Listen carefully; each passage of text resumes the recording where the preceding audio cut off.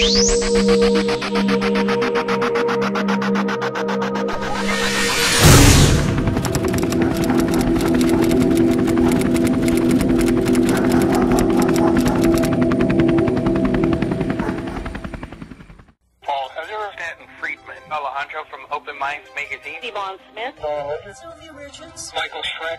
you're listening to Unified Field, Atlantic Canada's only paranormal radio broadcast.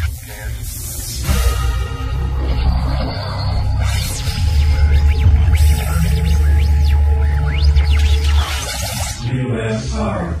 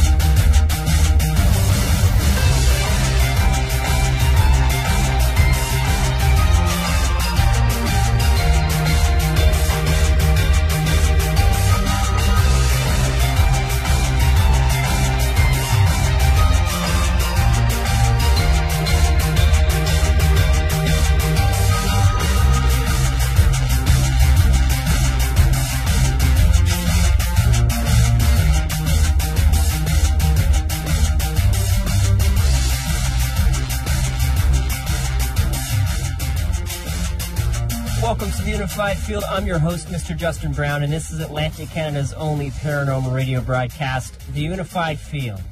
Thanks for joining us on this very special edition of the Unified Field. Not only because we have Mr. Michael Cremo in the house being interviewed here, but because this is our very first live Ustream episode. If you go to www.ustream.tv/channel/UFR, you can watch the show live for the first time in history of the Unified Field. So go there, ustream.com/channel/UFR. And join us. There's all kinds of stuff going on here tonight. I've got about 1 million stories. There are always a lot of stories coming out in the world in regards to the paranormal and ufology. Always. And tonight is no exception. This week is no exception. Again, we're daunted with all kinds of stories from around the world that I'm going to share with you guys tonight that you might not be aware of, because this is cutting-edge radio. You come here because I'm a local source for all your paranormal goods. What are you going to hear tonight? Well, you're going to hear that Michael Cremo interview, obviously. But check this out. Spending bill funds NASA mission to the moon. Suzanne Taylor's movie, One on Earth, gets an amazing review in the New York Times. And I'll read my review of the movie, too, that I put in the New York Times. We've got an Irish astronomer that says he successfully tracked UFOs and says that he can now predict when they'll next appear. E.T. History and Ancient Stones, according to Michael Tellinger. If I'm bang on, yeah, good. Just got to check my sources there. It's always key. Life on Mars. Scientists discover buried treasure. An underground ice lake. Siberian dead alien a fake. J. Edgar Hoover's FBI took UFOs seriously. I've got news on the new FBI records site, The Vault. FBI, the Federal Bureau of Investigation. They have a brand new site just released earlier this month about all kinds of stuff. And one of them is unexplained phenomenon. I'll go into that. We're going to talk about Harry Potter and UFOs. Video catches something strange in the Temecula sky, California. Alien trees might just look black. UFO observed in the I've tried to say this so many times. The Sochi skies or the Sochi skies? Not sure. In Russia, rare exoplanet has Star Wars twin sunset. Dangerous asteroid to pass close to Earth November 8th, 2011. A university professor calls for a congressional UFO hearing, and this is old news now, but it's just been released over the last little while about a MUFON star team that experiences a close encounter of the third kind during an investigation. So we've got a jam-packed show. It's amazing. And we've got some great music. And if you don't know who that was in the intro, it was, of course, M83 from Montreal.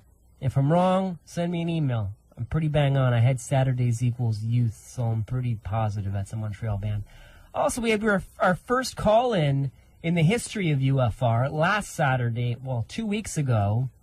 A caller that talked about room 224, I believe, and some kind of ghostly activity, and I interviewed the Halifax Institute for the Paranormal, and I did not ask about that room. So, sorry, I totally forgot. Like, as soon as the interview was done, I realized what had happened. So, if you're listening, caller, might have been Mike or Matt, I apologize for that. And that'll be on an upcoming show of the Unified Field.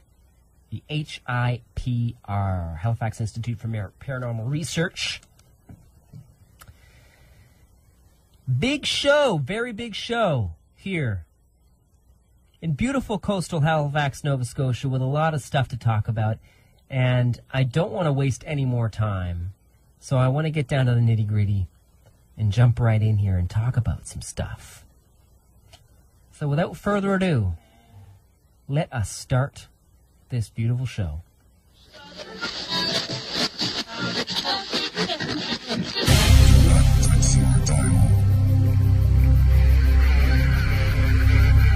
You are now entering the unified field.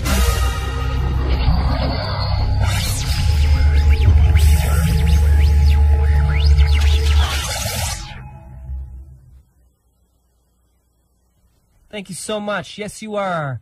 Yours truly on the UFR. I just received the new MUFON journal in the mail, and I'm pretty excited about it. And the cover story is about Travis Walton. And Travis Walton, of course, I wanted to talk a lot about the MUFON journal, but I've got a lot. I didn't even mention this in the intro, all the stories that I have in here. Can you guys see this? Yeah, that's the new one. Members only. It's an elite club. Don't worry about it. JJ. Pretty cool, though. Travis Walton's in there. He's re-releasing his book, Fire in the Sky, because of some information he wanted to share to the rest of the world about his experience and some updates about what the other fellows are doing in the world now and the future of Travis Walton. Apparently, when he decided to rewrite his book, he noticed that copies of his book were going for hundreds of dollars online because there was only a limited run. So now he's going to release another book revealing all kinds of facts that you may not be aware of. But if you follow the phenomenon, you probably do know all about it.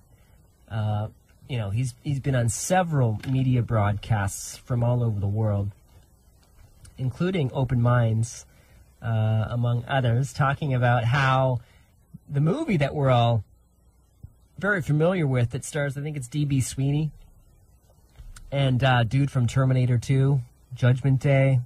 What's that guy's name? Patrick. Jeez, I used to love that guy. Anyway, the movie. I mean, Hollywood's known to embellish the stories. To evoke entertainment value.